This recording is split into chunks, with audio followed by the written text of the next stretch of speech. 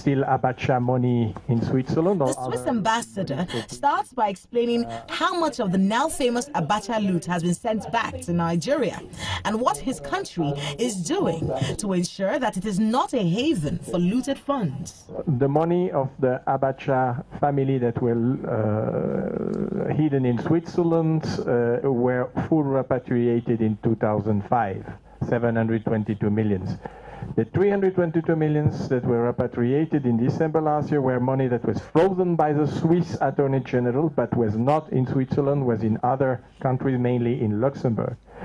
For possible new cases, I have two remarks. First of all, the Swiss legislation since the 1990s up to date have fundamentally changed. The law in Switzerland does not allow any more bank secrecy. This does not exist anymore.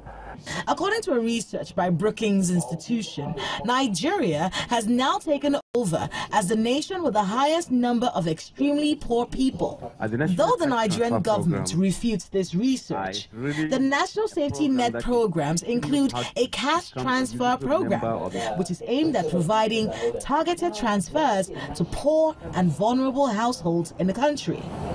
This cash transfer cycle is expected to last for 3 years, with livelihood support to ensure graduation. After this, a verification exercise will be carried out to assess the effectiveness of the strategy. Because of some logistics issue, we are making a payment of as a cycle. January, February, then we will come to, at the end of February, we give you 10,000 naira. And the program is designed that there are so many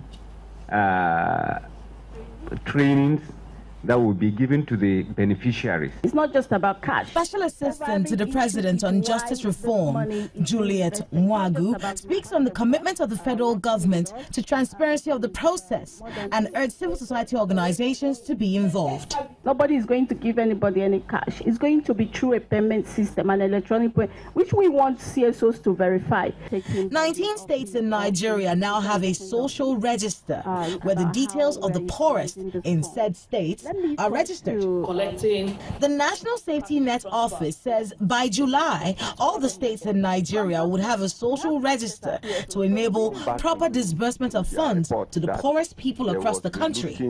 After which, the office will move to the next phase of intervention. Kayla Megwa, Channels Television News.